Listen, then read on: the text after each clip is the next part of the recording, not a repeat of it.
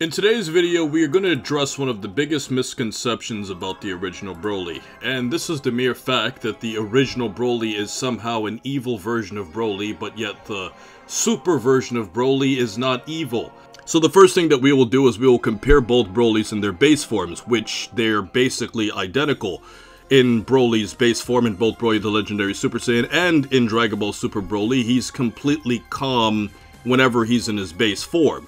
The only threat is that if Broly gets angry, he becomes a significantly greater threat and becomes much more dangerous to the characters around him, which is why in both cases Paragus obviously had to have a device that kept him under control. Very similar to the Incredible Hulk, where it's like you're calling Bruce Banner evil when in fact it's the transformation and the rage within him himself that makes him go out and act extremely aggressive. And as we can also see with other Saiyans, it's also shown that turning into a Super Saiyan in general makes the character significantly more aggressive just naturally. And to be specific with Broly from Broly the Legendary Super Saiyan, we can see that literally every single time that he acts evil or aggressive, it's always whenever he transforms into the Legendary Super Saiyan or when he's like in his pre-transformed state. And we even see this in Broly's Second Coming, where every single time that Broly acted aggressive in Broly's Second Coming, it was literally because he was in his Super Saiyan state or his Legendary Super Saiyan state. And this is magnified even more because when Broly transformed into the Legendary Super Saiyan when he was fighting against Gohan, he got even more aggressive. And even in Bio Broly, which obviously is, clearly a different type of Broly, but for the brief second that we saw Broly in his normal state, he was calm in his pod. He wasn't acting aggressive at all, and once again, it takes some external catalyst in order for him to start acting like this. So this whole notion that Super Broly is not evil but the original Broly is, it just never made any logical sense. Now the key difference between Broly from Broly the Legendary Super Saiyan and Broly from Dragon Ball Super Broly is the fact that we saw differences in how Broly behaved as a kid, where the younger Broly in Broly the Legendary Super Saiyan was capable of turning into a Super Saiyan from a young age, which is ultimately why Paragus was able to lose his eye.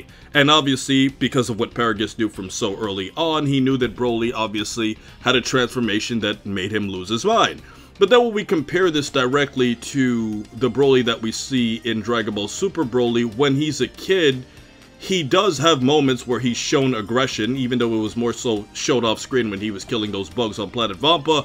We can still see that Broly as a kid was never able to have any type of transformation because the transformations were obviously saved for the fight against Goku and Vegeta, obviously.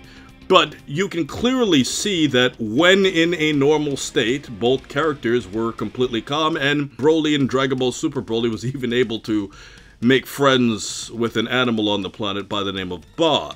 But the biggest difference of all between Broly from Broly the Legendary Super Saiyan and Dragon Ball Super Broly is the level of intellect, because when Broly transforms into the Legendary Super Saiyan in Broly the Legendary Super Saiyan, he becomes significantly more intelligent as compared to the Broly that we see in Dragon Ball Super Broly. And the key difference is that in the original movie, when Broly transforms, he actually talks and says things outside of just Kakarot.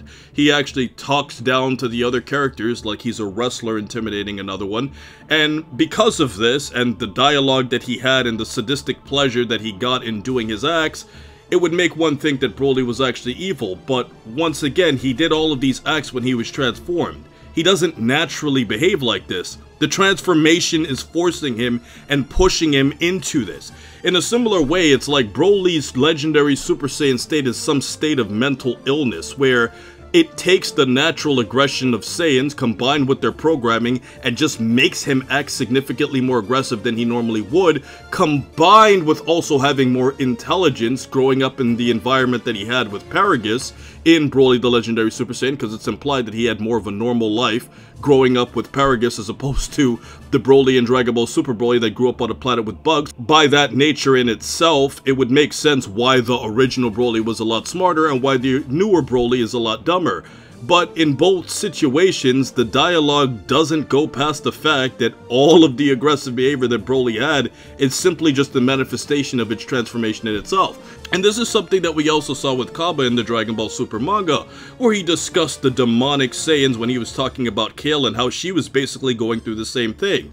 If, by the logic, you're calling the original Broly evil, or even if you're calling Dragon Ball Super Broly evil, then you have to call Kale evil too because of how she was getting a sadistic pleasure out of wiping out the other characters in the Tournament of Power. And just like the original Broly, we can see that when Kale is in her base form, just like the Broly that we saw in Broly Legendary Super Saiyan and even Dragon Ball Super Broly, she's a completely normal character. But once again, it's the rage combined with the transformation in that demonic-like Saiyan state that obviously pushes her to acting aggressive the way that she does.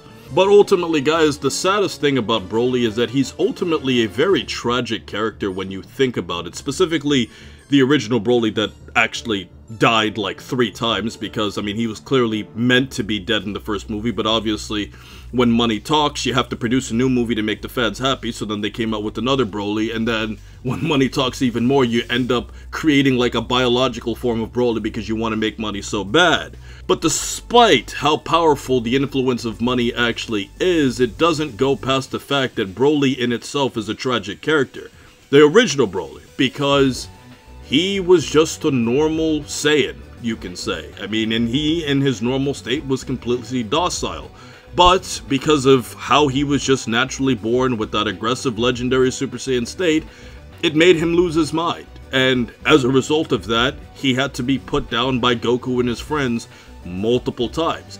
It's a very sad case when you see a character that gets so befuddled by another baby crying that he basically grows up and wants to kill that other individual simply because he was taking away some nap time when he was a baby. But even though that's a very simplistic way of looking at it, you can clearly see that Broly was never stable from the beginning simply because of the fact of what he was born to be. This is very similar to the case that we see in the movie Fusion Reborn, where that teenage demon-like character essentially gets transformed into Janemba. And had Gogeta actually killed him as a part of the entire Janemba battle, it would be a rather tragic case. We even get another example similar to this in the Last of Us series, where the parasite itself is making humans act so aggressively, even though for the initial stages they're still conscious of still being humans, but the virus itself and the host is essentially forcing them to act outwardly aggressive towards others. And for all of these reasons, that's why the original Broly was never evil. And if you want to call him evil, you have to say Dragon Ball Super Broly is evil, or you have to say that Kale is evil too, because they all essentially go through the same thing. The only difference is that the original Broly was a lot more intelligent, and because of that, combined with the form that he has, it made it seem like he was actually an evil character.